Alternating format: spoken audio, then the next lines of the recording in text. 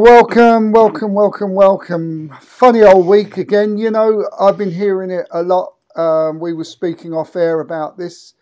We are indeed in biblical times, it appears. And I firmly believe it, Mike. you know, you've got Yes. somebody you know who's a Jehovah's Witness. We know someone who's a Jehovah's Witness, and a lot of the Bible people are actually talking about this, but from the spiritual aspect of things, yes, it does appear that way. And so this brings into question, a big question.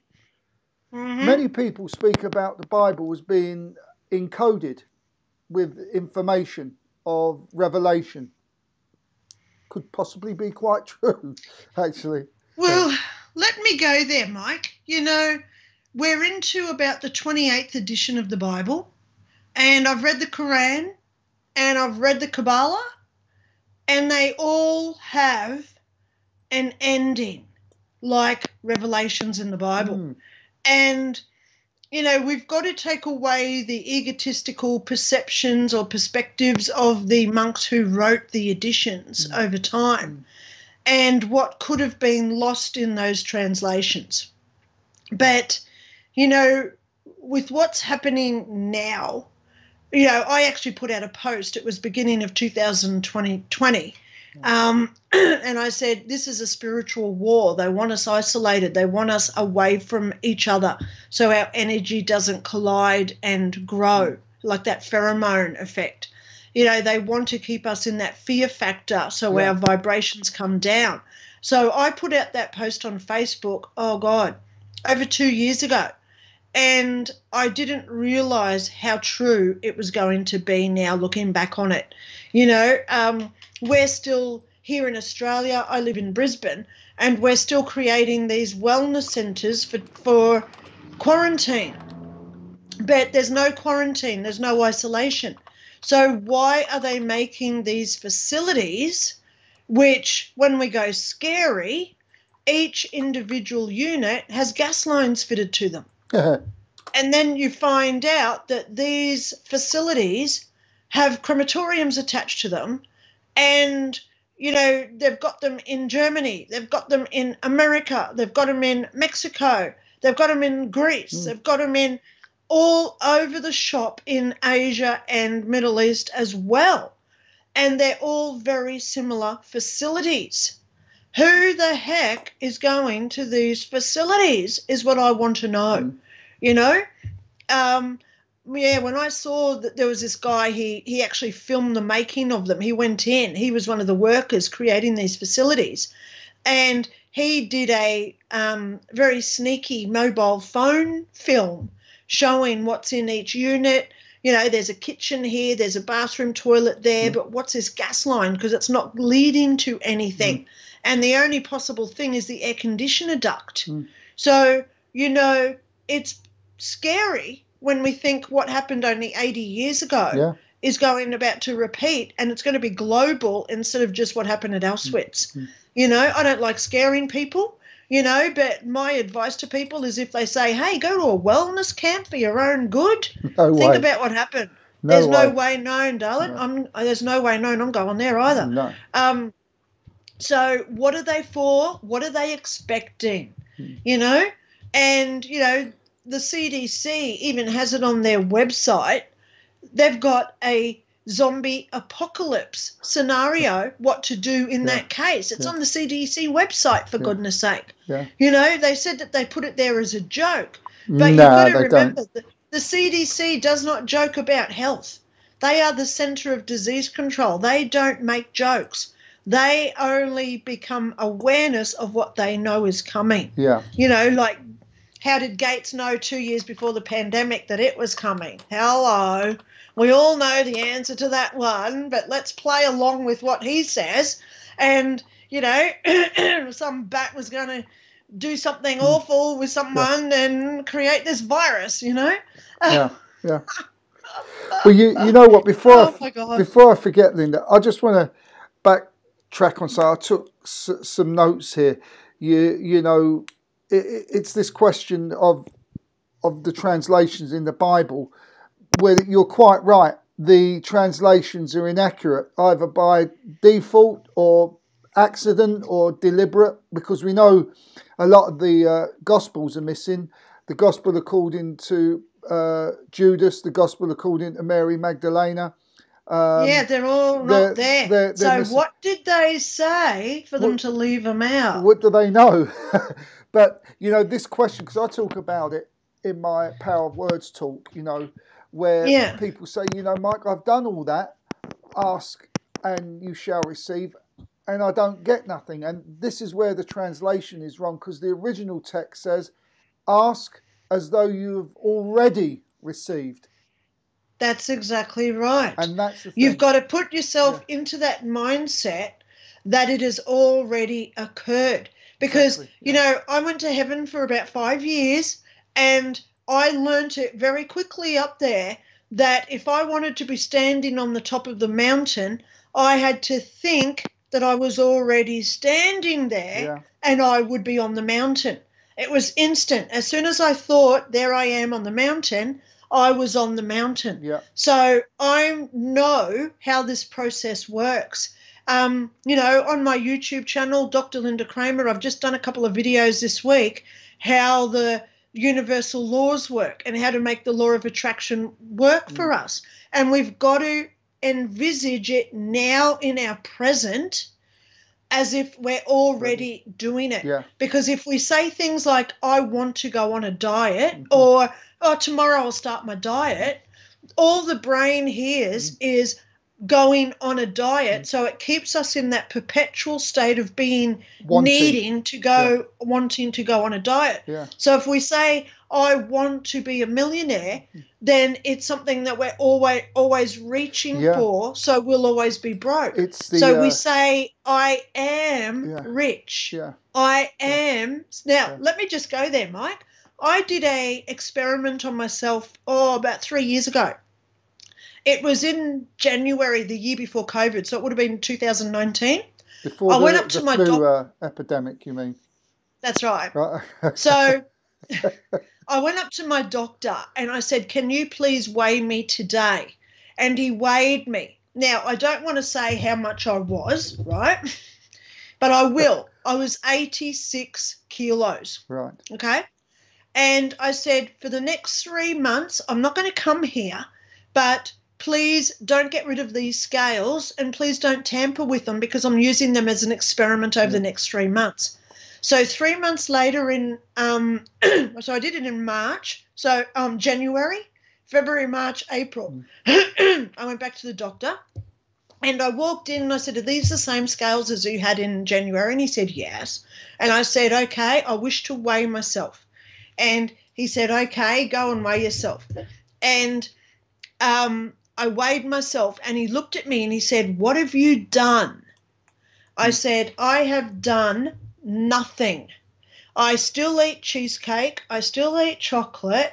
I'm eating everything as I should, you know, as I do. I've done no exercise, but I now weigh 68 kilos. So that's 18 kilos, which is about 35 pounds if you're in America. So he looked at me and he said, what have you done? And I said, I'll tell you exactly what I've done. Every day for the past 12 weeks, I've made little Post-it notes and I've put them all around the house with the words I am. So when I go to the toilet and I close the door, on the back of the door is I am. So as I'm sitting on the toilet, I'd be saying I am skinny, I am thin, I am skinny, I am thin. I go to the fridge and there's another Post-it note, I am skinny, I am thin. I go into my car and there's a Post-it note, I am skinny, I am thin. I am thin. I am thin. Yeah. So even though I was eating cheesecake, chocolate, and all the other yummies that Linda loves, I still lost about 30-something pounds in 12 weeks. Yeah.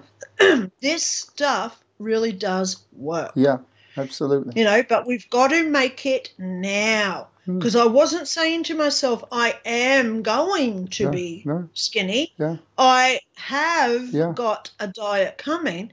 I was saying I have lost weight. So I was And- making it like in the past tense that I'd already lost it. And this is the point about if you want to manifest wealth. If you don't know what it feels like to be a millionaire, it will take longer to manifest because you've got to know that feeling. So how do you create that feeling? And I talk about this in The Power of Words. Go into a pound store and just be frivolous and pick things off the shelf without looking at a price tag. And this is the feeling of wealth, that you don't have to worry about a price That's tag. right. And then Yes. once you bought everything, take it to a thrift store and donate it. That's exactly right. This is wealth. And this way you build up your ability Yes. and faith in what wealth is. But to suddenly jump from lack of to extreme wealth is a big ask. A big Yes. ask. Because That's it's the right. same as the love thing. You know, to feel, and if you want love, you've got to know what it feels like to have lost as well, so you can experience what real love is. So you've got to always do things in increments, unless you can really feel it within yourself. And by the way, as we head up into this fifth dimension, most of us are beginning to feel more. And so the manifestation process, ask and you shall receive, or ask as though you've already received, is much easier to manifest. Yes. And we were speaking about this yesterday with healing, you know, and we spoke about the feeding of the 5,000. And Greg Braden actually said it. This is just frequency. Creating more bread is frequency. And miracles are only miracles when you understand the technology behind them. That's right. And everything is science, but until you call it, well, it's magic until it's proven to be science. Yeah, which is magic. It's all good, Dal. Yeah, that's right. Well, I'll tell you what, we better get on. Yeah. We've been rabbiting on too much. Darling. So absolutely. We'll go stateside. We've got some great things. We've got some great things to talk about tonight. Yep. So where are we going? Over to see Caterina first with the news? New York to listen to Caterina. New York. And see what I love she her. has to say. She's gorgeous. Yep. And she's got a couple of good stories here today. So let's have a listen. Here we go.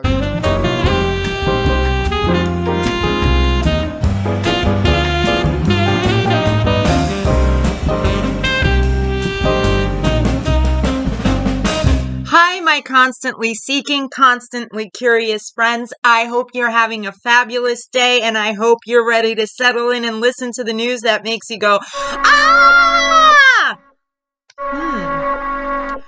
Brr. Or simply, what the what? Why is no one else talking about this? Well, we're talking about it. We're talking today about Project Pegasus, headed by the U.S. government.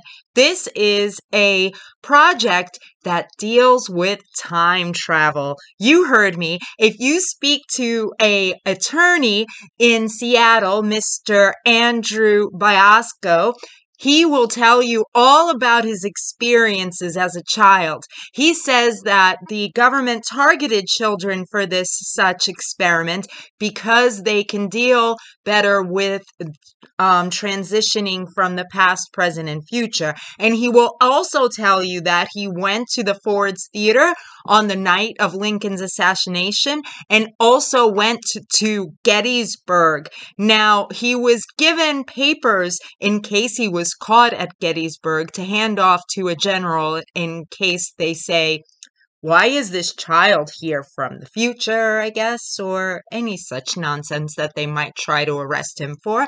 And he also went to the Ford Theater to see the night that Lincoln was assassinated.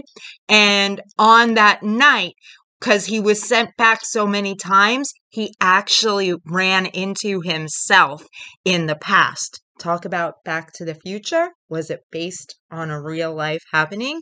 Now, the government supposedly got this technology in the 1940s, in 1943 specifically, when the genius Nikola Tesla departed in a New York City hotel. He harnessed a type of energy that is latent and prevalent in the universe and allows you to time travel as well as go to different dimensions. So I don't know. Where do you think you'll be traveling to if you were sent?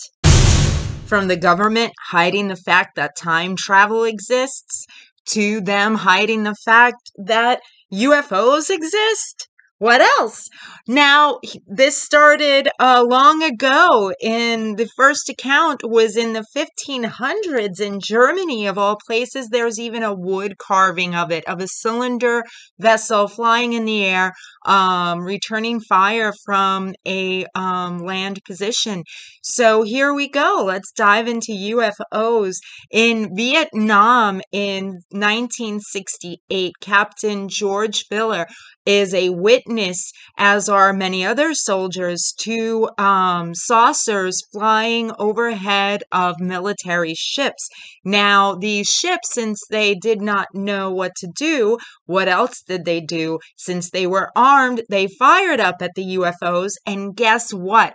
The same ammunition that was sent up was sent down. Now, the Army did try to hide any evidence of this, and to this day, commercial pilots who claim to be interested in UFOs are also hurting their careers advancing.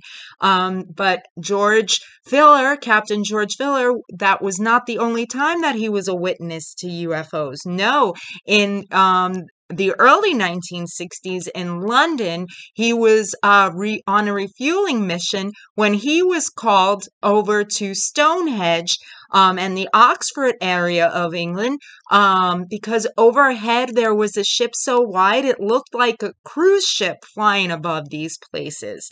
Now, what do you think? How has this not been better documented throughout history? And it seems like they're interested in war, particularly. Are they trying to help us?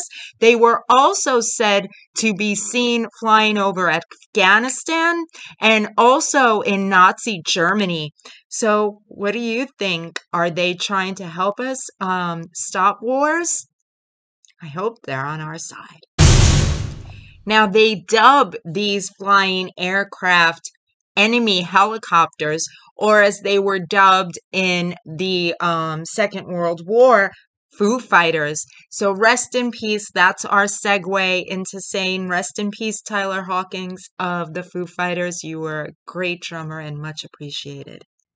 That's all for this week, my exquisite, beautiful, lovely, fun, kind, and wonderful friends.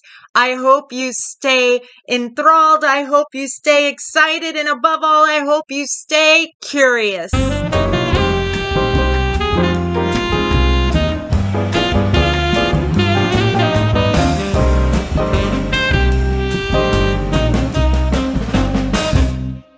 There you go. This Basaggio character, I listened to him several times with George Norrie on Coast to Coast AM. Very fascinating. It's not only him. There was a couple of other quite famous characters in the space program there that were sent back. The only problem I have with his story is that he said never once did he get to see Booth shoot Lincoln. He said he either got back there too early or too late. And I just find a little problem with that because I think, I don't know, I think you would have at some point got there to see him do this. And the other question is, would you be allowed to change it? Imagine the... And would you be able to talk about it? That's the thing. Yeah. Especially if it wasn't the way in the history books. Yeah. So you know, because that was my impression. He saw something that was not in the history books. Yeah. And that's why he said, "Oh, I just wasn't there for it." Yeah. Yeah. That's what I think. But it was a fascinating yeah. interview, with him on Coast to Coast. Yeah. I'm trying to think of the other guy. I think the other guy associates himself with, his name's Wilcock, and he does a lot of this stuff that never manifests. David Wilcock. David Wilcock. Yeah. I gave up listening to him because nothing he ever said come to pass. But someone who he associates with was in that a time travel program. But there you go. Sorry, you was about to say something, Linda. No, it's all good, Dale. I had my friend Sally. She watches our show. Hello, Sally. She's right up there with the alien technologies, and she knows a lot about a lot of stuff within the alien communities. And we've had a debate whether there's going to be a nuclear war in the next 2 years, because there's a lot of us that have had NDEs that don't see too many good things happening in the next 2 years. A lot of people are going to die all over the planet. And it's not just COVID, because, hello, CDC wrangled the numbers there, didn't they? But we're seeing like hundreds of millions dying all over the planet. So Sally and I were sitting having a coffee one day, and she said, you've got to remember that the aliens, they do stop our missiles being launched. Yeah. Look what happened with North Korea. North Korea were testing all those missiles, and they all blew up. There's heaps of footage around, even with the SpaceX Facebook satellite of Musk. Yeah, whatever was on that. Of them didn't work, and they said, it was a sunburst that caused it. You think they would know if they're sending them things up, whether it's safe or not? No, this was galactic intervention. Yeah. Sorry. So what I said to Sally was, remember back in the 1940s when they were testing all the nuclear stuff out at the atolls in the Pacific? They were bombing up all those islands. Yeah. Why would the aliens allow them to successfully test nuclear warheads if they didn't want us to use it at some point? So Sally said, but, you got to remember what they had back in the 40s. It didn't hurt anyone. It did nothing to the planet because it was out in the middle of nowhere. Yeah. But I said, but the aliens know that we're not just the only living life force on this planet. Whatever lives in the ocean out there would have suffered. Whatever lives on those atolls would have suffered. All that coral, all those, the sands and the shells, the animals, the crustaceans that live in the shells there. They would have all suffered at the hands of the nuclear testings back in the atolls in the 40s. So it is a great debate, Mike. Yeah. But I've seen the footage of the SpaceX rocket blowing up, and you can clearly see there's a UFO that blows something like a laser light into it, and I can't say that's human technology, So I want to agree with Sally that they know that if there are nuclear wars, it's going to upset the stratosphere, the whatever else the spheres that we have up in through the Van Allen belt and into the universe. Yeah. But at the end of the day, I believe that they're still going to allow us to kill ourselves, they're just sitting up there thinking, what a dumb race of people they are. Let them do it. Is that the Van Allen belt that we no longer have the technology to get through, so we can't go to the moon? Is that the same Van Allen belt? That would be the one that apparently you can get through it wearing a T-shirt, but we go to an X-ray clinic and they stick a damn steel plate in front of us to have an X-ray. And they run out the room. That one. Yeah. Before we go on to our first segment, I just want to add another thing to it from the information I've got, is that when we have NDEs or when we channel, we get information of different possibilities. So a nuclear explosion to wipe out the planet is one possibility. I often get the information that the galactics, for whatever reason, will not allow the destruction of the planet. Because of course they won't, because they need us. We're their stopping point, Mike.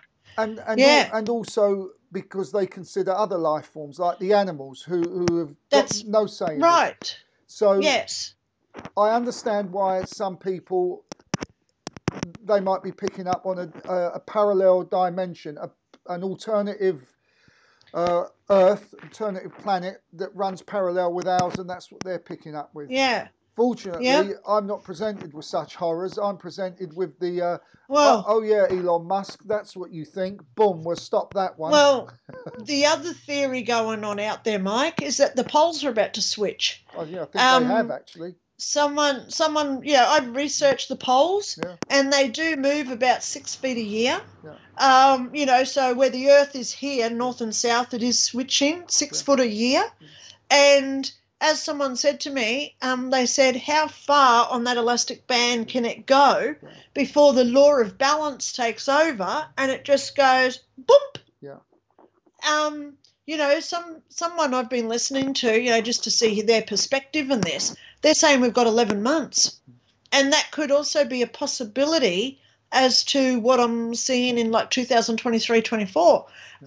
So there are, it could be a meteorite that comes down. It could be a multitude of things. Another pandemic comes out. Hopefully not, because we've already done that one. So why do it again? It's like the old Diana. Oh, we killed someone in a car accident. We won't do that one again. No, they released the flying monkeys. That's the next one. That's right, Alan. So, whatever, I just hope it doesn't happen because I don't want to hurt or harm anyone on the planet. That's my philosophy, no harm, no hurt to anyone on the planet. But as long as we stay true to ourselves, because if you read Revelations or any of the other books in the Quran and the Kabbalah or the Bible, whatever you read, they all say that those who believe and those who are good do ascend. Yeah. And I believe that hopefully that you and I are in this and the mix of people who watch our show, So I don't believe that we have to abide by the 10 Commandments and all this other stuff. But as long as we're true in our heart and we believe what our true morals and values, etc., integrity is of being a good, decent person, we're going to make it. So that gives a little bit of faith and hope to the people out there who think, oh, God, I stole a packet of chips once. Am I going to go to hell for that? I don't believe that because to them that doesn't mean anything. If it was for your own survival, they don't see that as theft because they up there, they don't have money. They don't have currency. We've seen everything is shared. Many NDE experiences that show there is no judgment and condemnation for anything like that. No. But look, let's get on with our first segment. This is a compilation of ghosts. Yeah. And I just want to say the third one that's got no sound is taken from a ghost or a poltergeist that throw things about in a bar. It's the Carlisle Castle Hotel in Sydney. And there you go. It's believed to be a disgruntled ex-employee who decides that now that he's passed, he wants to have a bit of fun in the bar. So let's look at these little compilations and make some comments. Here we go.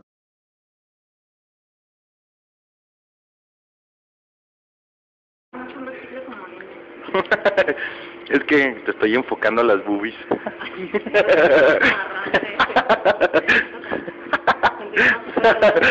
Ah, no mames. ¿Qué? Pasó algo. ¿Qué pasó? No mames. A ver, ven. No mames, pasó algo, te lo juro que pasó algo, ¿eh? Se mueve, se mueve. Vete a la verga. Yo no voy. No mames.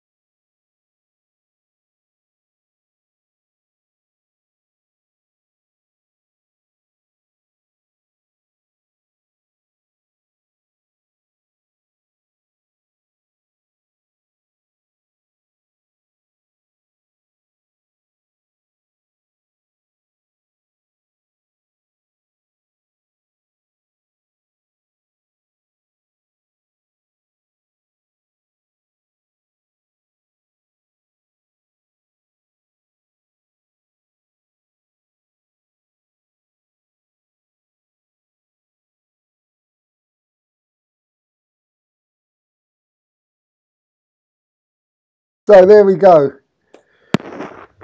That was the three. First of all, didn't get to hear most of that Spanish, but I know he was talking about her boobies as she covered them up. What do you think? Because my first reaction would have been, as you've gone through that door, to look right where the spirit went through, but he didn't. He went sort of straight ahead, a little bit left, and then looked right. And a cynical mind would say that would have given a person enough time to get out the door, if it was a person. That's right. If they walked past the door, yeah, and then they're standing behind the door, he comes in still filming ahead, they can run around behind him and go back out the door. Yeah. Yeah. And why was he aiming straight at that trolley as it moved? Yeah. That's the other thing, yeah. you know. But I have seen that on another site, and there is a lot of people saying that it is real, you know, people who I respect in the field, because it was just him just mucking around, talking to her, you know, but unless we're there, we don't really know, Mike, you know. I do like the fact that he showed the room with no exit doors. Yeah. That was good. Yeah. You know, if you're ever going to catch someone walking past a door, run in, film to show where they possibly could have escaped from. Yeah. But that room, there was no exit room. Unless they were standing at the door, he's walked in, and that's given them that opportunity to run out. Yeah. You know? But I do like that one. Right. The second one? Let me just say something, Linda, here on this. I'm going to spin this round, and hopefully you can see this door. Right, you see that door? Cat. Look at it, mate. Right. Your cats live better than I do. Well, that door there, okay, I keep it closed because the little buggers bring in mice, and I can get them out. To get the mice out if they're there. If they come in this room, they got everywhere they can hide. So I've got my resident cat ghost, or ghost cat, and what I'm saying this for is because I look and I see him go by. Now, I think, first of all, it's my little white cat because I see this white shadow. I open the door. I don't look left. I open the door and straight away I look to the right. Trouble is, when I look to the right... Yeah, because you're following where it was walking. You're following where... You don't look around that way. That's where he went. That's where I looked, and about 3 feet, 4 feet to the right is a brick wall. Can't go anywhere. So what I'm saying is, if that would have been me filming that, the first thing I would have done would have looked in and gone to the right, not looked anywhere else. That's what I doubt, but it still seems pretty genuine and authentic. Yeah, absolutely. Yeah. You know, I'll go there, darling. I've been to a lot of hospitals in my life, whether I've been the one admitted or visiting other people there or just going there because I like going to hospitals. You know, people think I'm a freak, but hello, yes, I am, because I like going there and talking to the ghosts walking around. And how many ghosts are at hospitals? Oh, my God, hundreds at every single hospital. You know, they're just waiting to be picked up. They're waiting for their relatives to come and visit them. They don't realise that they've died, most of them. So hospitals are a hotspot of activity, yes. But is this one a real one? I don't know. No. I don't know unless someone else was... It would have been good for someone else to be standing behind the cameraman with another camera to watch him go in, and then you'd be able to see if somebody else was coming out. Because that's what I would have preferred, you know, to have the 2 camera angles of it. But ultimately, you know, we've just got to trust at what they're doing and what they're showing, and I do agree with that one. It does look paranormal to me. Yeah. You know, it doesn't look, you know, gosh, people don't do like proper written scripts anymore for their footage. You know, they're just mucking around doing stuff, and they have this effect in the background.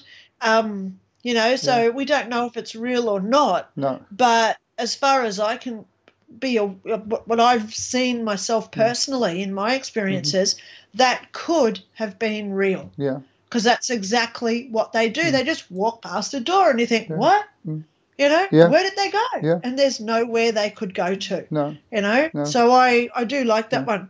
but it's the second one that I really do want to talk about, I Mike. was going to ask. This is your field. I wouldn't know if this is dust or what. It's not dust. Yeah. It's actually a spider on the camera. Ah, okay. You can see his body and you can see his leg. Okay? Right, yeah. You've got to remember, now this is how we debunk it. We have 2 optic lenses, our eyes. We have 2, right? Yep. When you've got a camera, you've only got the one focal point.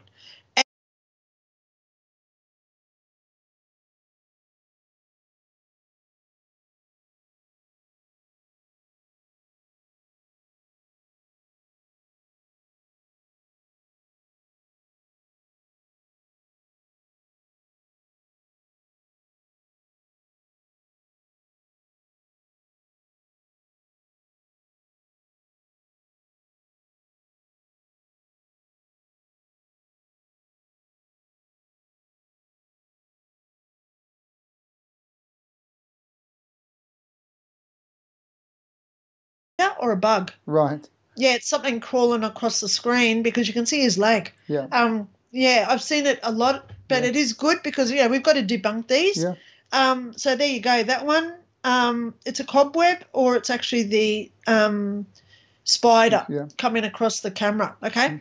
Third one, the bottle shop. Old Pete. Yeah. Yeah. I love how it's not just one bottle that came out. No. Yeah. Even the ones at the back came out. Yeah. So, unless you've got 2 strings attached, so to just pull out the first.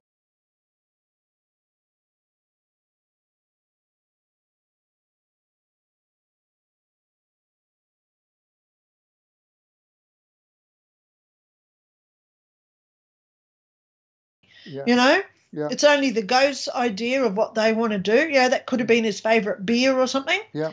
And, which comes us to the last one, the bar. The girl's leaning on the bar. Yeah. The glass falls over the other side of the bar. You can see it's not her doing it. Yeah.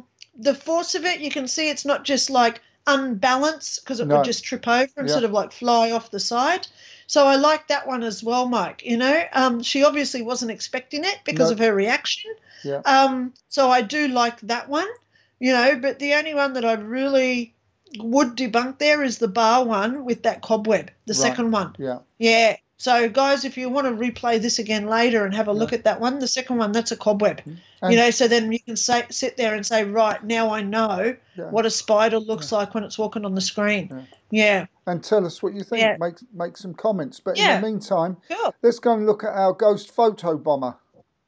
Oh, yes. And tell us what you think about this one. Here we go. Normal, you probably don't often worry about spirits photobombing the performance. The recording begins with a group of school-aged children dressed in their Sunday best on the stage of an auditorium singing. The song ends and the children take their bows as the audience applauds politely. Take a look at what happens.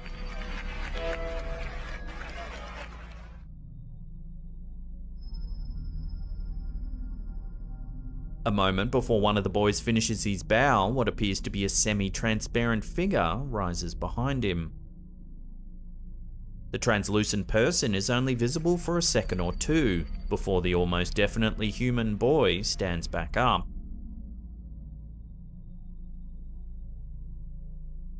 Some viewers think the figure resembles the boy, so it could be some kind of camera glitch.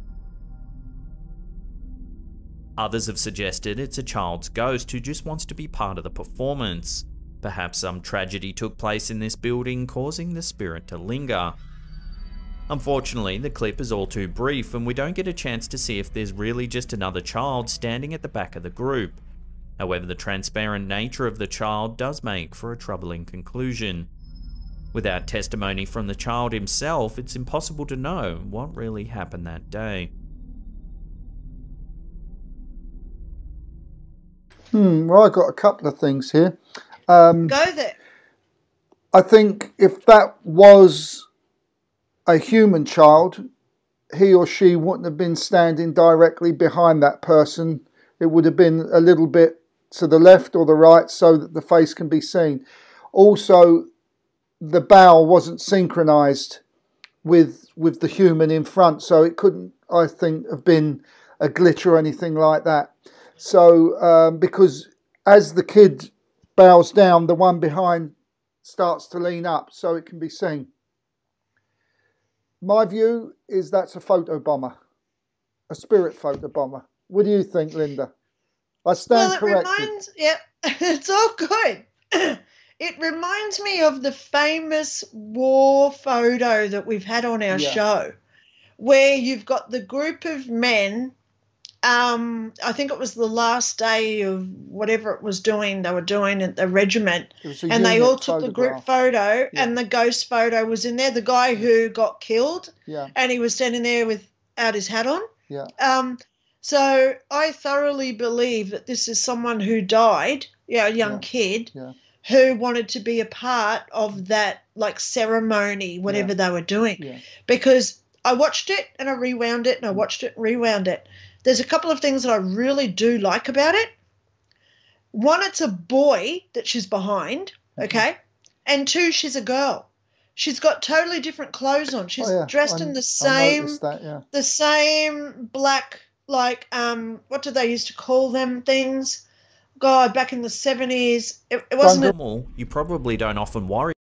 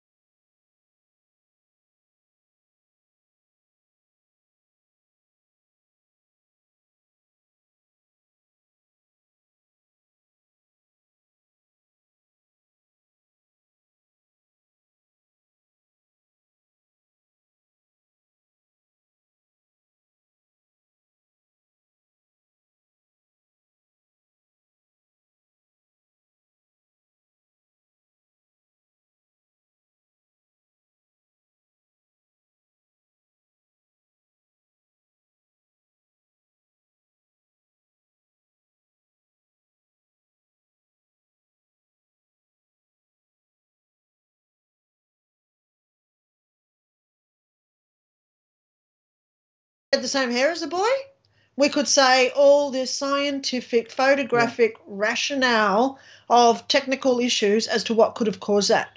Yeah. But we can't, because it's a totally different appearance of a person. Yeah. So I like it. Yeah, I like it. Okay. Mm-hmm. Yeah. Super. Well, let's march on, because time waits for no man. Yeah. Let's have another look at a time slip. This is the girlfriend time slip, I call it. So this is a fascinating one. Here we go. Yep. It was about a week ago, and I was waiting to go get my girlfriend from work, and when I dropped her off, she said she was going to pick me up dinner when she got off and she was done. She's a server at a restaurant. I said okay and thought nothing of it.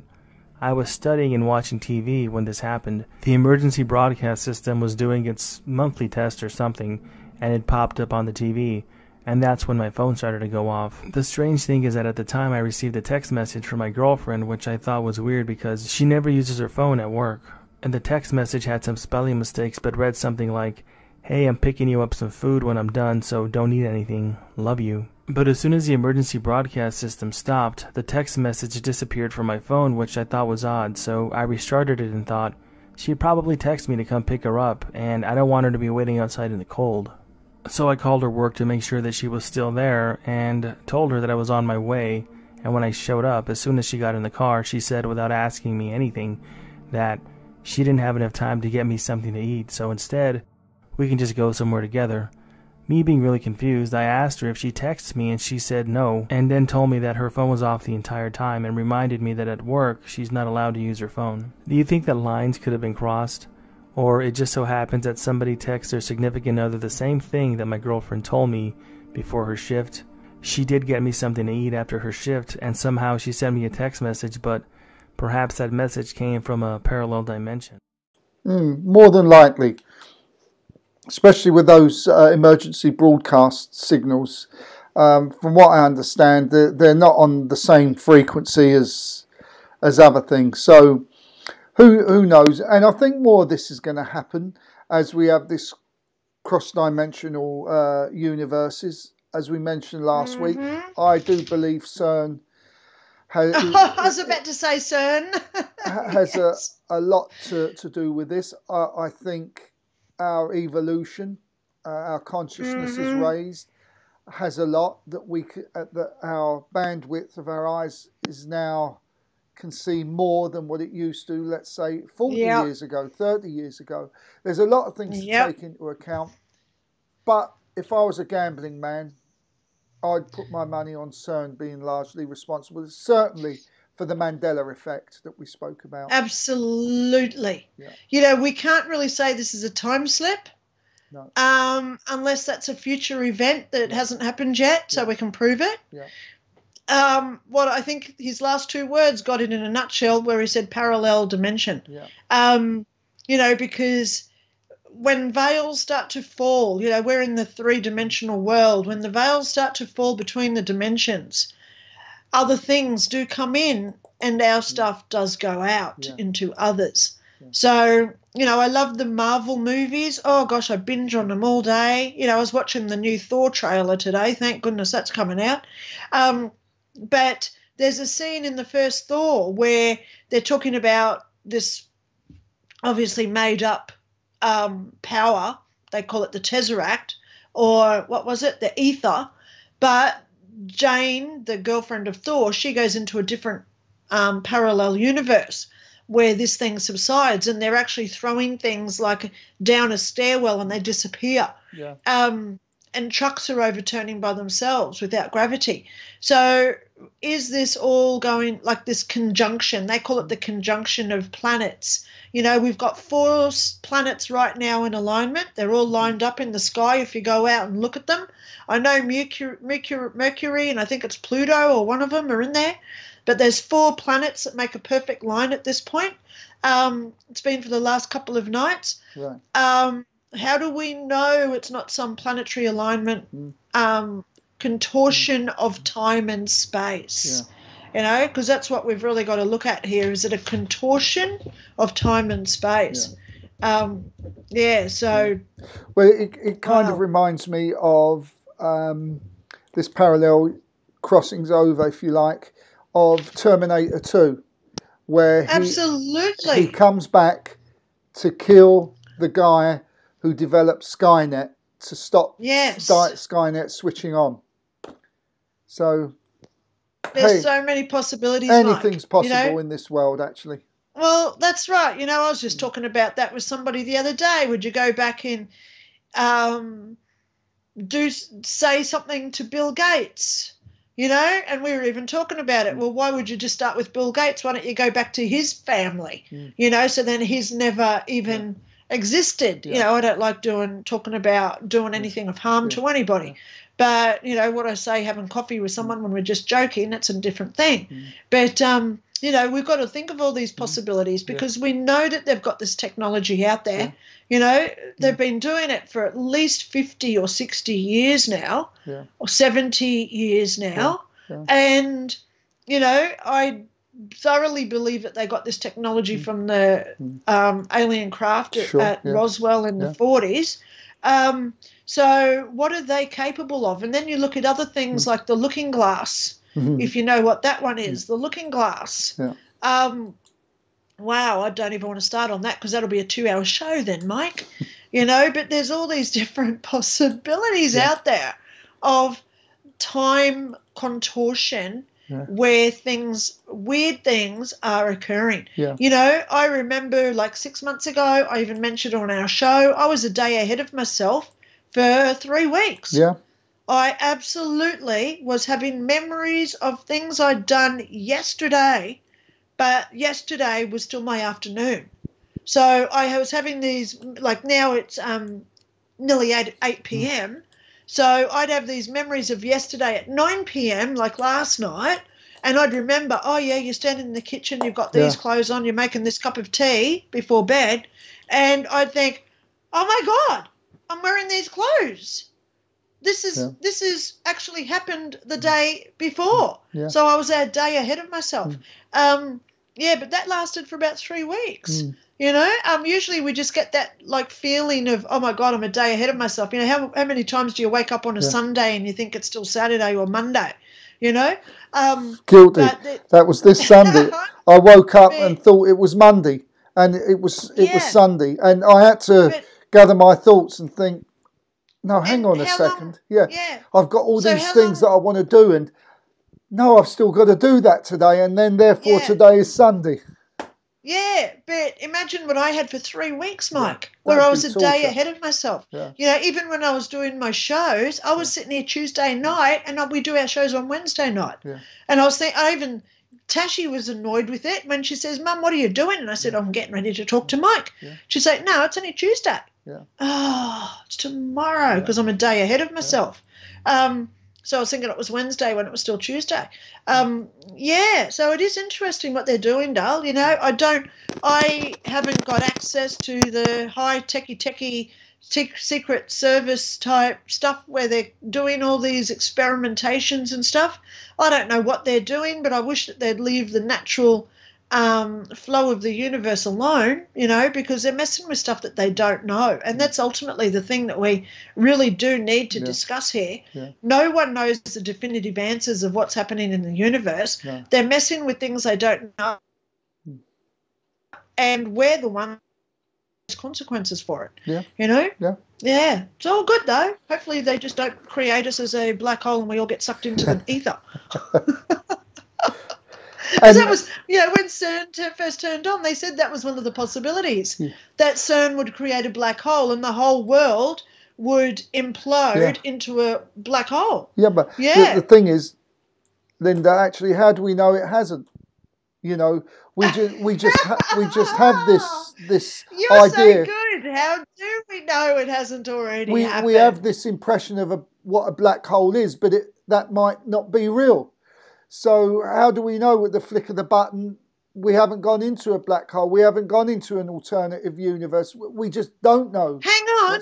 Is that why now I've got all these zigzag white lines in the sky above me that look like chemtrails? Because it's all this false matrix stuff. Yeah. You know, this is a deep rabbit hole, It is a very deep rabbit hole. And I don't think we should go down it tonight because we've still got some really good stuff to watch and the time's getting away from us.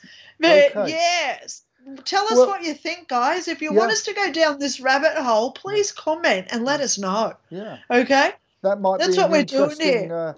Interesting discussion show we should have. That's right. Just simply that. Yes. Yeah, and if you would like us to have a show like that, then let us know.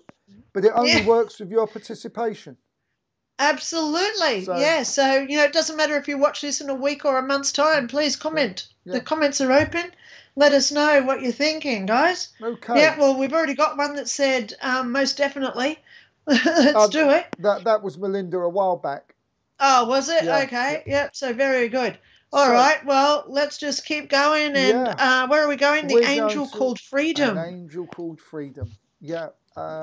This is a gentle but fascinating story, and in the realms of stories that people speak about angels, this is, even for the skeptic, is quite a believable story. And I particularly like the bit about the scrolls, because many people who have had NDEs have mentioned scrolls. I won't say any more. Let's just run this and let us all know what you think. Hi, I'm Roland Wharton. I want to tell you about a conversation with an angel that changed my perspective on God and my future trajectory. I was part of a 40-day prayer and worship conference in Dallas, Texas that was happening outside in the city. Powerful, powerful time. I left the tent and was walking along a grassy area, and I was drawn supernaturally to a man that was standing there in the crowd. As I was going towards him, not even knowing how my feet were carrying me, we began a conversation. He looked like an older man to me, and I assumed someone that was just gathered there to pray and worship with us. As I got closer to him, the presence of God increased around me. I was aware of this. I noticed several things about him: his piercing blue eyes, He was carrying a backpack with what looked like scrolls coming out of the side. And as I came and began to engage conversation with him, he told me point blank that he'd been sent there to be with us. I talked more with him, and he opened the scrolls from his backpack, opened them out. It looked honestly to me like a map that had been marked with Sharpie. I saw various states marked there, and I'd seen a route that he'd taken to get to Texas. One thing I want to say to you, it was very surprising to me. My natural mind was trying to reason through this encounter, while my spirit man was absolutely alive with the presence of God. And the presence of God was increasing as I began to engage in conversation with this man. I assumed he was a traveler at this point, but my spirit man was telling me that this was an angelic encounter. As our conversation continued, I began to press in and said to him, I am praying for the angels that carry revival to be released in the United States. He looked directly in my eyes and said, we are already here. This was a moment where I began to weep. I realized I was looking not at an older gentleman that was visiting, but an angelic visitor from heaven that had been sent to us. As we finished our conversation, we talked about some of the things that God was going to be doing. And as I began to walk away, he said, remember me, I am freedom. Walking away from that conversation, just so aware of the presence of God in a profound way. I kept glancing back, he'd watch me walk, and suddenly one moment I looked back and he'd gone, completely disappeared from sight. I knew that I had a conversation with an angel called Freedom. An angel called Freedom. What do you think, Linda? Good? What happened, Mike? Oh, sorry. Yeah. I thought you were going to keep talking and then you just stopped. Okay. Yep. Yeah, no. Your views on this, what do you reckon? Well, sweetie, let's just go there. I thoroughly believe that there's angels because I've seen them with their wings and their feathers. Mm.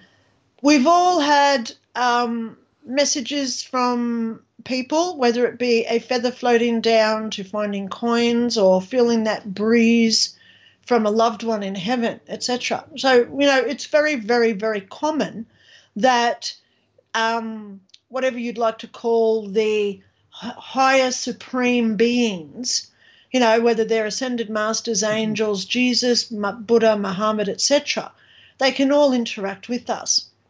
And it also then surmises that when they interact with us, they will take on whatever form they feel we will trust. Yeah. And that's why when people have an NDE and they meet Jesus, because they presume that it is Jesus, because not very many NDEs where they say, he told me his name was Jesus. Right. So, I saw a white man, he was wearing a robe and he had sandals on. It was Jesus. That's only an assumption. So, but this one said, my name is freedom. Okay?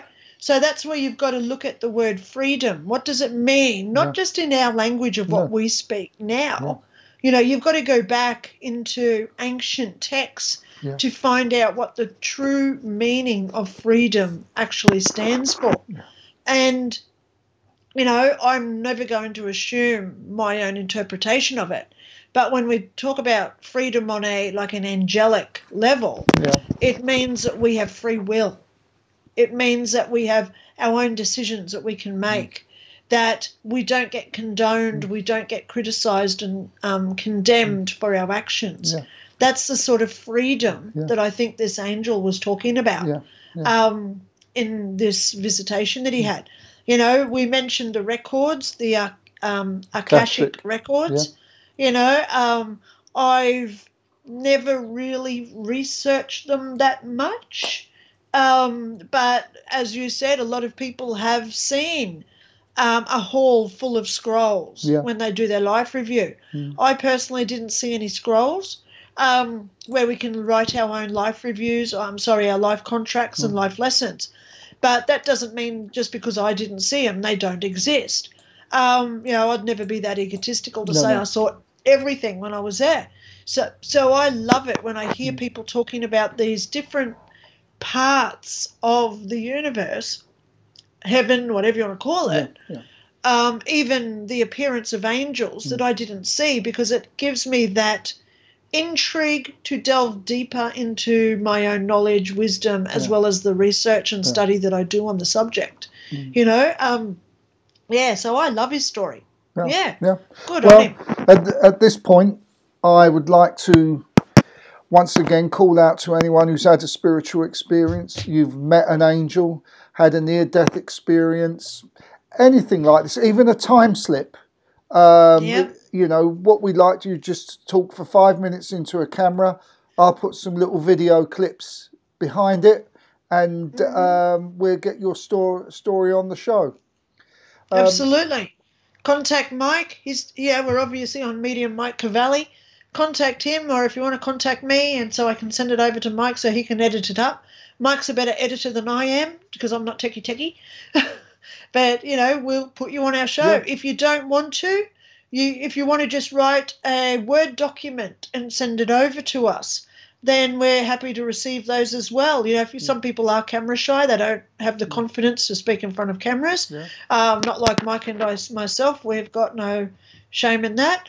But, you may feel a little bit insecure or doubtful. So put your words onto a Word document, or even just open up a private message on Messenger through Facebook and just explain, hey, I had this experience. This is what happened. So Mike or myself can read it out live on air, so then you can stay anonymous if you wish.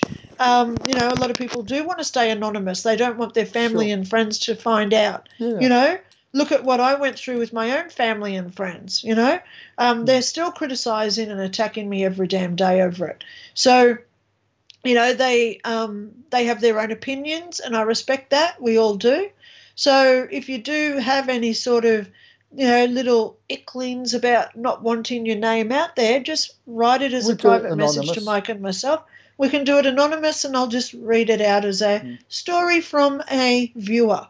Yeah. Okay? Perfect. Unless you just want I've even done videos where I say the initial A. Yeah. Because that could be anyone on the planet. There's no location mentioned. And I think we've had a comment from someone called A. The initial I'm quite happy to, for purposes of privacy, we've changed the name type of thing. That's fine. Absolutely. That's no problem. But the important thing is that we want to hear your stories. We want to hear, because there are so many out there, and I know the viewers do have stories, and are just a bit hesitant coming forward. So please don't be. We'll make it as private or as public as you want it to be. Yes. So and on that note, any sort of on that note, it's all good. Where are we going now? We're going over to Raymond Kinham. Yep, on his fascinating NDE story. Yes. I'll say no more. Let's just listen to this. Let's just play it. And we have some. It was a martial arts accident. I got clobbered in the head really hard, and it caused me to go into convulsions, and my tongue buckled back into my airway, and I couldn't breathe. So I died. And I was not conscious for that part of it. I lost consciousness and went face down on the concrete. I say I lost consciousness, but there was no break in my awareness. It wasn't like going to sleep and waking up. I was here, and then I was not. And as I tell my story, it's going to sound like a progressive series of events. And it's going to sound like I'm talking about places and things. But when we leave our bodies, there's no space. There's no up, down, sideways, back and forth. None of that exists anymore. And there's no time either. And what it feels like to be in a position of no time, no past or future, it's a perpetual unfolding of now. And I think most people have had that experience in small ways. We've all experienced that. Maybe in dance or a brilliant musical performance. To be in a perpetual state of perpetual unfolding of now is an absolutely liberating feeling, powerful feeling. And I'll describe what it feels like to not have a body, because I didn't have a body either. I was a floating sphere of awareness. That's the best I can do to describe it. So when I left my body, I didn't know where I was, what was happening. I didn't remember the accident. There was no place or stuff. I was in what I can only call a void, and there was no color, there was no light, there was no dark, there was no gravity, no sensations. It was nothing. I was really disoriented. I didn't know what was happening. And I still could reason. I still had the powers of, I was trying to figure out what was going on. And it frightened me. And the fear started ramping up and amplifying. And I got more and more scared. It started getting out of control. I really kind of lost it. But I remember thinking, I've lost my mind. I'm going crazy. Somehow that brought me a little bit of peace. And then my next thought was, if I'm going crazy, there's nothing I can do about it. And I let go. I released. When I released, all that confusion stopped. Just stopped. Then the pleasurable sensations began. It was replaced. It started simple, like contentment and peace, and then that started ramping up and compounding and getting more and more intense. And I'm a perpetual unfolding of now, and I'm a floating sphere of awareness, and it ramped up and up and up until I was in pure, utter bliss. I did become aware of a point of white light, intense, brilliant, gajillion times brighter than the sun, a little point of white light, and it was absolutely beautiful. It was alive. It was like breathing, and somehow I knew I had to go there. I don't know how I knew that, but I knew I had to go there. As I approached the light, it got bigger and more intense and more beautiful and more loving, and it sucked me in and absorbed me. I was the light. It was so beautiful. It was so beautiful. All of us have lost loved ones. Most of us have lost pets. I was 9 years old, and my dog, Skippy, was there. My dog was there. And again, remember, I didn't know I was dead. And he didn't have fur and legs and stuff, but it was Skippy. He was also a floating sphere of awareness. And he absorbed him. We absorbed each other, and we were communicating. There was communication going on, but it was perfect communication. It was like telepathic. So here's the headline. Your loved ones, your pets, they're there. They're still there, and you'll see them again. And I found myself standing in front of these golden columns. And now remember, there's no stuff there. The best I could do is say maybe it was made out of light or something. And they were stacked in such a way that it felt like it was an entrance to something. But I didn't go down there and I didn't enter it, so I don't know what it was. Next headline. I was greeted by a being of some sort, a spirit. He absorbed me and I absorbed him. We became one and we fell in love. He then showed me how absolutely critical my purpose was in creation. I was told very clearly what our purpose is, and your purpose is to love. It's that simple. There, everything is made out of love. This is an expression of God's love. And if you don't like the word God, use whatever word you want. But I can tell you one thing for sure. There was no judgment. There was no atonement. There was nothing that I had ever done that was completely forgiven. And I guess the last part was this being who absorbed me, and I had this download, said, now I want to introduce you to my creator. And it was like this one big floating sphere of awareness. And we were singing, and I'll never forget this. This was so beautiful. It was worship. That's the best word I can describe it. And it was about love. I know a lot of people have a fear of death. I have zero fear of death. Matter of fact, I want to go back. I can't wait.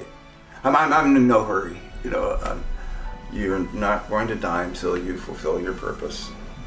So we told me, when I say we told me, that it's not my time and I had to go back. And I said, no, I'm not going back. got this all wrong. And then once again, I was told it's not your time. You have to go back. But you can come back anytime you want, once you've fulfilled your purpose. Beautiful one. You know, I'm going to nick a line or two for my next guided meditation that I do. Floating as a sphere of awareness and absorbing and being at one, you know, and all this business of no judgment. And it gave me the thought, never mind on the earth plane us not judging others, we should take time not to judge ourselves. You know, and be gentle to ourselves, be kind to ourselves, and not judge ourselves. I think that's the first stage. Then we can better easily not judge others. Over Absolutely. To you, Linda. Well, the words that I love the most, but even though it sounds funny, going crazy. When he was talking about how he was going crazy. How many people, when they're starting to wake up, they actually think they're going insane or nuts? You know, it's phenomenal how many emails I get where people say, oh, my God, I've been a really good sleeper all my life. Now I'm not sleeping. I'm having nightmares. I'm getting headaches. I'm doing this. I'm sweating. I'm having all these chills. I'm getting ringing in the ears. I'm having all this anxiety, feeling like a tidal wave's coming. What the heck's going on? And I just look at them and I say, it's normal. It's normal to feel like you're going crazy. And you know, they can't fathom it at that point because they're just starting to wake up. But, you know, it's like the catalyst, you know, that caterpillar that it cocoons itself, how did it feel when its wings started to transform, you know? Obviously, there would have been a bit of pain in there that they go through in that process, you know, and it is an extremely painful, emotionally and physical pain that we go through in that catalyst between the grub to the butterfly effect. So, of course, we go crazy. You know, I love how he said that he was completely forgiven. This is where we get our unconditional love coming in, where we don't judge others. And, you know, it starts within us. If we can't forgive ourselves and to judge ourselves, how do we ever show that in others? How can we ever love someone unconditionally unless we accept ourselves, all flaws and all, and we don't judge ourselves? You know, because this is where we talk about mental health. Most mental health is based on past experiences where we either feel embarrassed, we're shamed, or we feel guilty about something that happened in our past, and we're hanging on to that trauma. So, you know, the best way to say, you know, one of the lines I say, the past is the past. I forgive myself for what I did. I have no way of changing the past. The only thing I can do is to change the future so it doesn't reoccur. So give me the strength, O Almighty God and the heavenly angels. Give me that strength to recognize what I've done in the past that I don't want to do in the future. So my future does not have the same trauma as my past. And to remember also that lessons are not life sentences. Of course they're not. You know, so we hang on to something that we done years and years ago. 35 years ago, 14 days and 16 hours ago, I did this act. But we're not that same person anymore. That's exactly actually, biologically, we're a different person. Every 10 years, our cells from 10 years ago are not the same as they are now. Certain bodily organs die off and regenerate. It's this process. So we are a different person. The food we eat makes us a different person.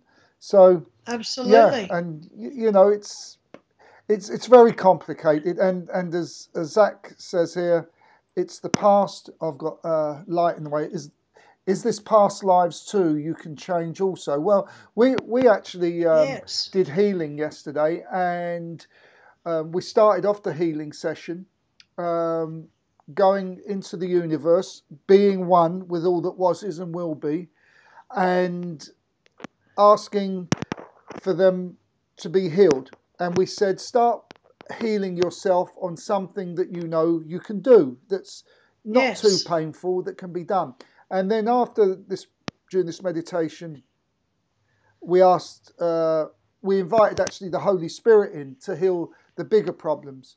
And then we discussed it, and this one lady said she asked for healing of her past. So that, and she didn't mean when she was a child, she meant actually her past lives. Past lives, yeah. So I mean, that was a very interesting. Well, there are people out there, Mike, who do quantum healing. Yeah. My friend Sue got into it. She was on our show about a year ago. Yeah. She got into it. I'll say I had a issue with the behaviour that I used to do. That's all I have to say. Okay, it could be just like I get embarrassed. It was something like that. So she went into a past life through this quantum physics that she was learning, and she took me through hypnosis back into that era, back in the medieval times, and she corrected what I did where I started learning that behaviour. So there are techniques out there, Zach, if you do want to get into it. Have a look at quantum healing. That's a good place to start, because they do hypnotherapy where they take you into life and they create, what they actually do is they create a new reality, because in quantum everything is present in the now. Yeah. So right now I'm in 1408 as a peasant girl in a English castle. Yeah. So you can go right now and change the outcome of something that you did back then in that life. So I did it, and it made me, because I could not stand up to people. That's the thing. I didn't like confrontation with people, I'll be honest. So that's what Sue did for me. She took me back in where I was had an issue with a knight. He was in armour. So I stood up to him, and now that's why now I've got this assertiveness where I can, because I've healed that hurt from, like, in our life 600, 800 years ago, you know. So it can be done. You know, it's like quantum healing. But we can do it also through our meditation. Yeah. We can also do it by calling in the angels. There are other ways of doing it. It doesn't just have to be what I was just talking about with Sue, what she does.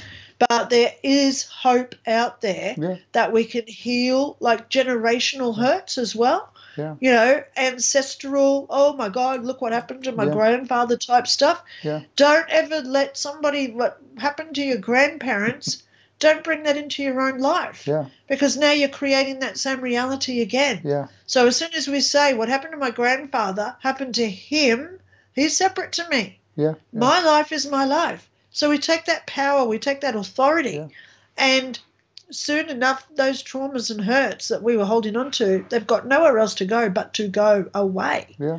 Yeah. And so there you go. Before we move on to the work of Terry White, I'd just like to add, and we can also stop a chain of events occurring by simply doing something today our future self will thank us for.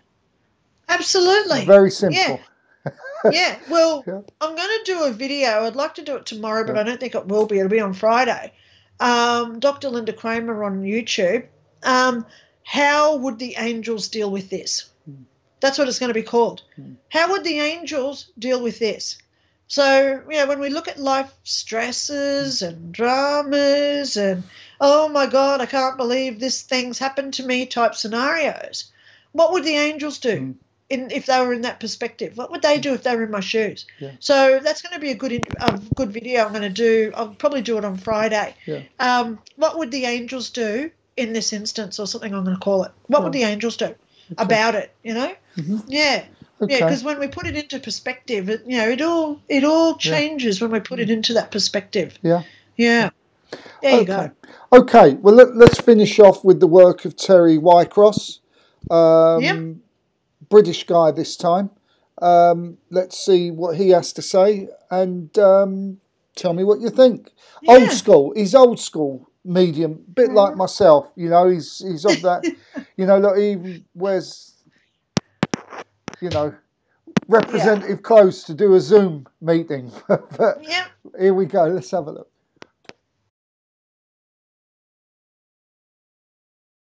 Okay, so Jenny, can I ask you, are you understanding this information?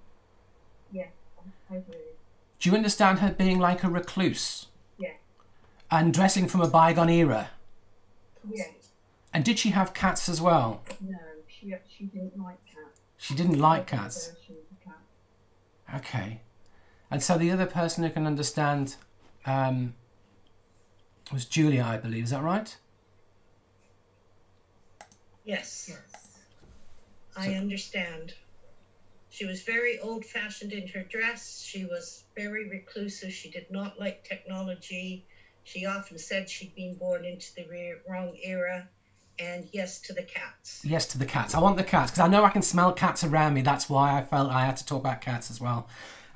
Yes. So you understand this lady? She's quite a character though, and she doesn't like letting people in her house. She doesn't want people to come in her house. Can you follow that? That's true. And yes. But I feel that the dress is really from a bygone era. But I feel as well that I don't want to allow anything to do with electrical things in my house. I don't want anything electric in my house. Can you follow that? It wasn't that she didn't want it. It was that she didn't understand it, and she wasn't good at learning how to use new technology. Okay. Even new television remotes. Yeah, I just know that I'm happy with what I know and what I like. But she's family, but she's quite hard to get close to. Can you understand that about her? Yes. She's very... I feel Yes. she's it almost gives me the sense she's closer to her animals than she is to her family. And she just Yes. feels very distant. But I also feel she doesn't like letting people through over the threshold of her home. Can you see that? That's right. But I feel as well that she gives me the feeling that if you did go within her house, that it's not... She gives me the feeling it wasn't as well kept as perhaps it should have been. Can you understand that about her? There's just a sense here of it being a little bit chaotic. And she was very resistant to anybody helping this lady. I just feel so resistant to wanting help from anybody. And she would never ask for it. You understand that? I also sense quite a strong religious beliefs with her as well. Yes. Can you follow that? And yes. Because I had a feeling of she doesn't want certain things in her house, almost as if that's the devil's work. That's a very strange thing for me to say. Not sin, sorry. I understand that. Yeah, there you go. Very for me, I know it shouldn't make any difference, and I've got to do actually Skype reading this week. But these gallery readings, conference call readings, I admire people that can do it. But you know, all this you got to look to see, put their hand up, and to me, it doesn't wash. I like that audience, that congregation, where you can see the hand clearly and you can move over there or move around. But just looking through, you know, Hollywood squares, you know, people. Yeah. No, this one. But he done very well, considering. You know, he's got loads of people there. Yes. He gave some great evidence, so I take my hat off to him. And, you know, this is the thing, Mike. You know, I say it a lot, and I'm going to say it again tonight. When people go along to see mediumship shows, and a medium is somebody who sees spirits from heaven, okay? They pop in with us. So Mike does it, I do it too. So what happens is the people who come as a client, I'll call them a client, they go along to these shows, they pay their money, they have these expectations of A, who will pop in, and B, what they'll say. Oh, I want to hear from my mum tonight. I want to know if she thinks this new boyfriend I've got is good for me. So they want their mum and they want her to talk about something specific. Yeah. So we've got to take away our ego when we see a medium and allow that spirit to come through with what messages they want to say to us instead of what we want them to say to us. Okay? Because, you know, he was talking about the cat, and it made me giggle a little bit, because I've had a lady who showed me a cat, and she was holding it out like this, okay, like a fluffy cat. And I said, what's the thing with the cat? And the lady said, oh, my mum hated cats. And I said, so she's showing me how much she hated the cat. It's not that it was her cat or something, but she was showing me that she hated cats. So I had to, you know, you got to understand the pop that they come through with. You know, she's holding this cat, and anyone would say, oh, your mum's got this cat. She loved her cat. But it was the fact that she hated cats, so she's showing what she hated. So then that client could relate to it. So we've got to take our ego out of that and, you know, let them be the ones who dictate the reading instead of what the client wants to receive at the reading. Yeah. Good. There you go. Well, that's it. We've run out of time. Yay, we're going to finish on time for once, Mikey. Thank you so much for keeping us on track. Yeah. So good, guys. Listen, guys, once again, please tell us your stories, your angel stories, near-death experiences, out of the body, shared death visions, deathbed visions, saved by an angel, anything like that.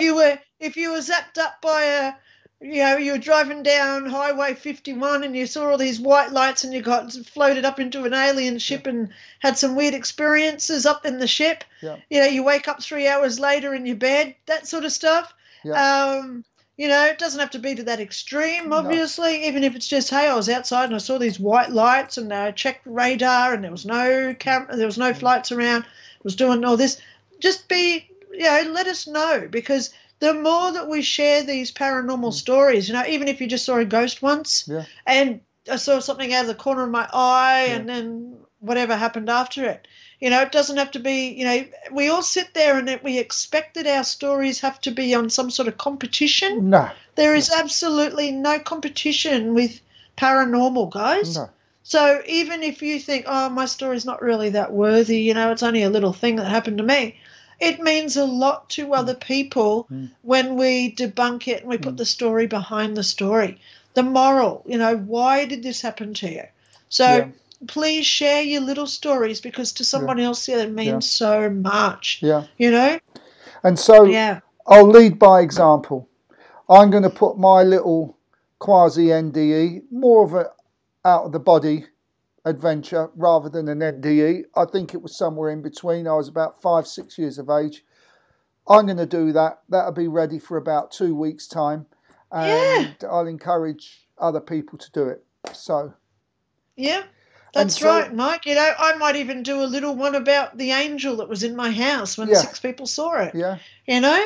So it gives people just an idea of what we're looking for. You know, maybe if you and I both do it, you know, that'd be a good little thing. You know? Absolutely. I'll get that done. Yeah, but guys, just make sure it's only about 5 to 7 minutes, because as you can see, we usually do about 7 videos a night, and we're here for an hour and a half. So, ish. And so, if we don't have technical problems or Linda just keeps talking all night. Anyway. And so I'll leave you all with this thought. So the same God that made the mountains, the oceans, the rivers, took one look at you and said, the world needs one of you. Absolutely. That's how important you are. So absolutely. Take that with you. We are all born the same. We all die the same. We are all therefore special. Okay? No one is better than anybody else. No one is lesser than somebody else. It's only what society does through giving us titles of job descriptions and pay that we receive. Oh, that guy earns $100,000 more than me. He must be so good. No, it doesn't mean that at all. We are all the same, ultimately. And, you know, I'll tell you one thing that I've learned from my near-death experience is that we're all one. We all beat as one heartbeat. And when you think, my God, I am that drop within the ocean. I am so special because I'm so needed and required by the universe. So what am I going to emit out of me to create that beauty? Yeah. Because it does all start with within. So, you know, beauty within. Let's look at that this week. Wow. Perfect way to finish. Linda, I'll see you next week. Good people. Yeah, darling. Have Love a great yous all, evening. guys. Yep. From On the, Brisbane, Australia. Down under. Love yous all. Well, mate, if the poles switch, I'll be up in the Northern Hemisphere next year. I'll be swimming somewhere in a black hole. I'll see you, everyone. Bye-bye. Bye, guys. Take care.